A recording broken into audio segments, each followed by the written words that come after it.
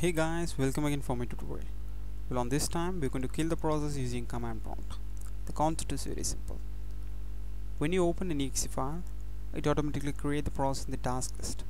With the help of those task lists, you're going to kill the process. For perform this operation, press Windows key plus R button, and you can able to see the run prompt in the left corner of your window. Just press CMD over there and press OK, and it will prompt you to the next window. Now you need an additional exe file to perform this operation. For that, press Windows key plus R button and type notepad. Okay, in your command prompt you need to type task list, and it will show your process ID of your notepad. You need to select the process ID 6692, and with the help of this process ID you're going to kill the process.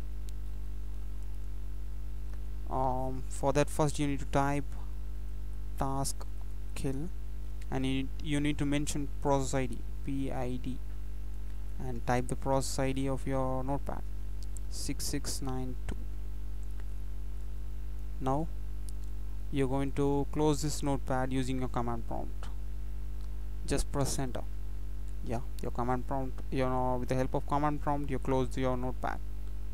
Thanks for watching and keep subscribing me.